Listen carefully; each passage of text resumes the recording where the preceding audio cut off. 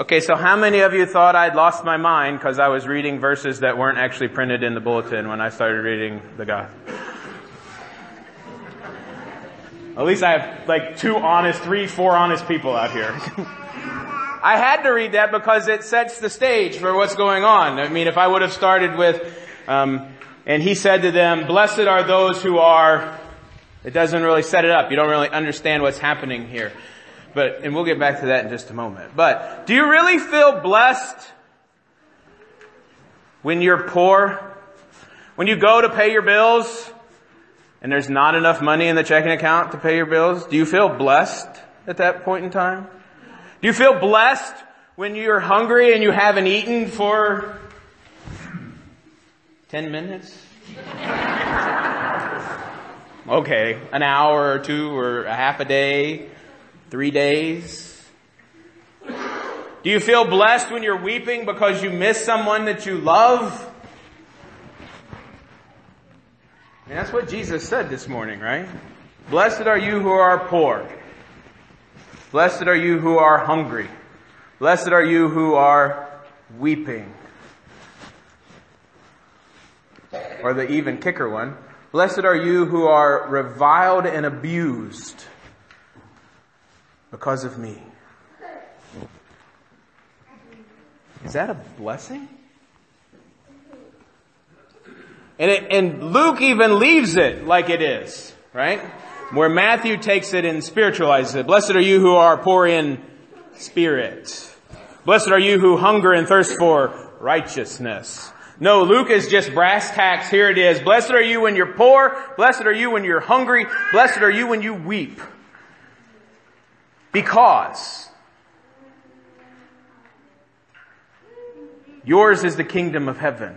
Who gets the kingdom? This is not a trick question. Who gets the kingdom? We do, right. That's a good answer. Not the answer I'm looking for, but that's a right answer. Who usually gets the kingdom? Let's ask it that way. The who? The king. And is the king poor? Do poor people get to have any say in the kingdom or the government or anything like that? Not usually. It's all based upon money and power, right? And Jesus is saying right here in the Gospel of Luke, on the plain, blessed are you who are poor, for yours is the kingdom of heaven. The best kingdom there could ever be is yours.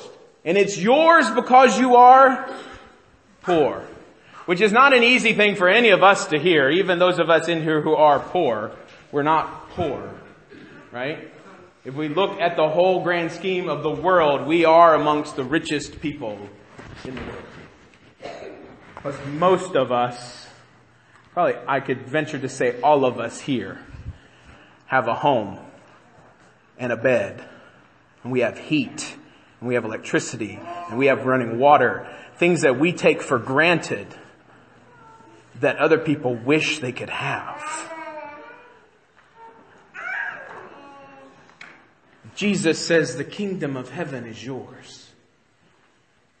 And if you're hungry, you're going to be fed. And if you weep, you're going to laugh. And if people revile you because of me, you have obtained the kingdom. But woe to you if you have enough to eat, because you've already gotten your fill. And woe to you if you have money, because you've already got your consolation. And woe to you if you're laughing and people say good things about you. Is it really bad to be rich?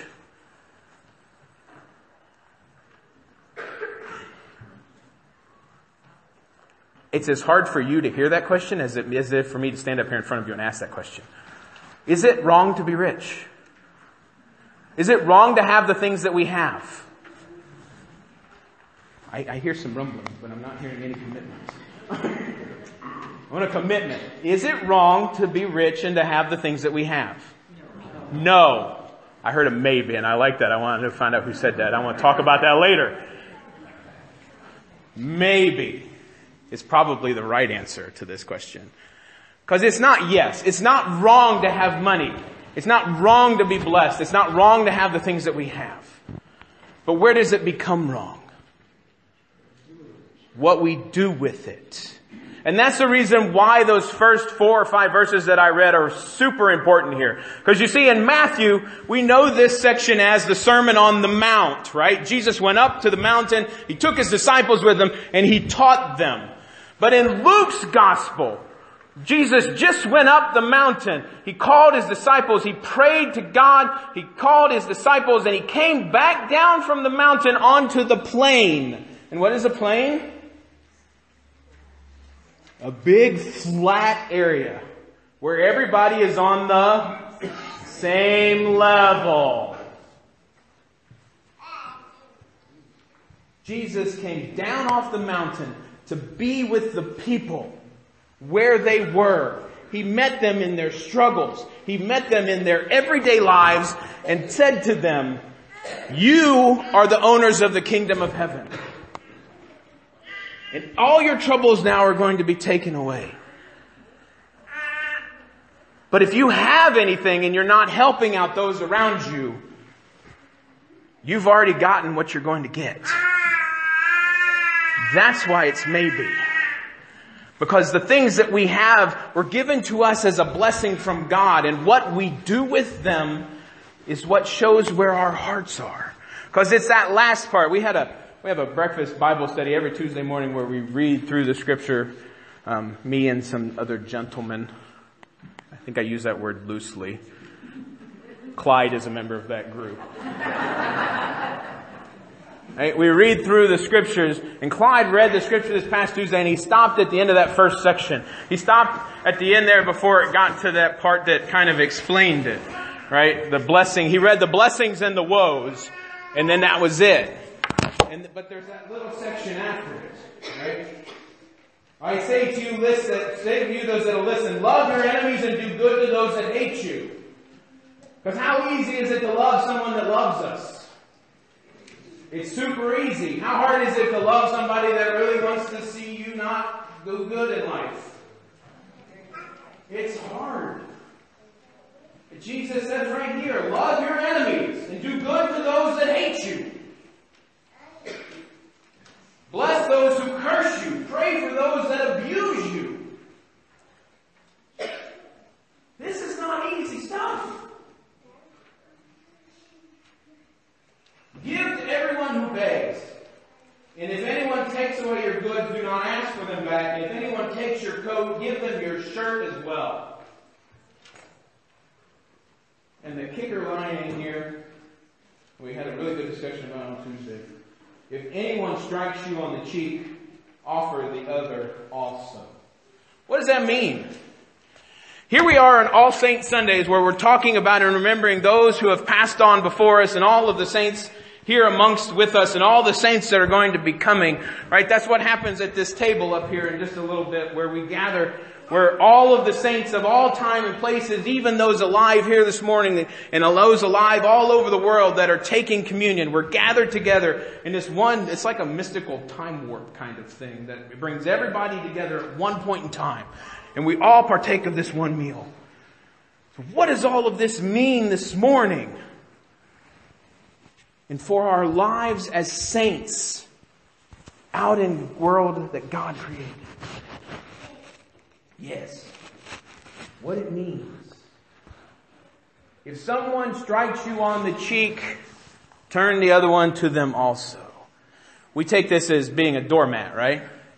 If I let anybody do whatever they want to me because that's what God said. I'm just supposed to lay down and give everybody anything that they want and not worry about it, right?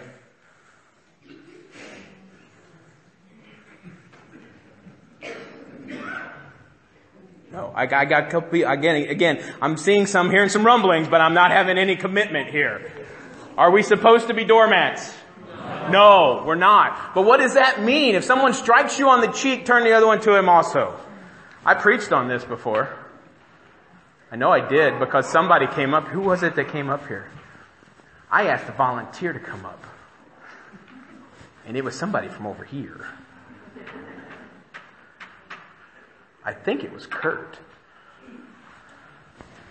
I'm going to have Robert. Come on, Robert.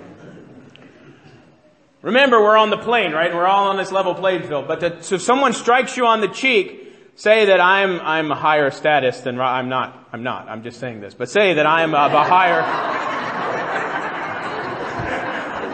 Say that I am of a higher status than Robert. If I strike him on the cheek, I'm going to always use my right hand because I would never strike anybody with my left hand. Why don't I hit anybody with my left hand? I use my left hand to do things that I'm not going to talk about in worship. Going to the bathroom kind of things, people. That's all it is. So that's why you would never use your left because it's dirty. You would never, even washing it would never really. So I would hit him with my right hand. And I would strike him on his cheek with the back of my right hand. Why? Why?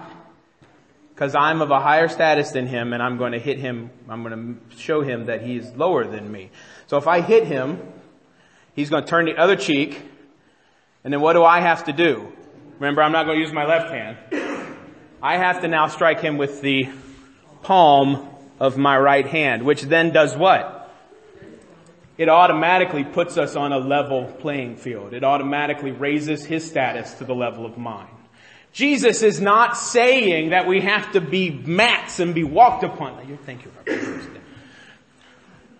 Jesus is saying that all of us are the same in the eyes of God.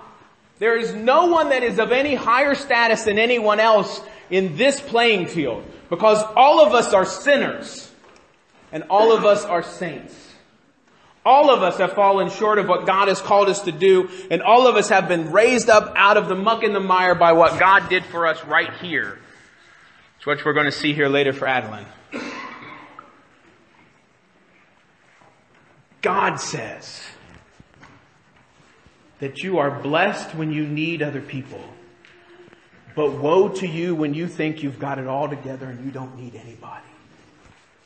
Because none of us are going to get out of this without the help of those around us and the help of God to lift us up and to throw us out into the world to share His love and His mercy and grace.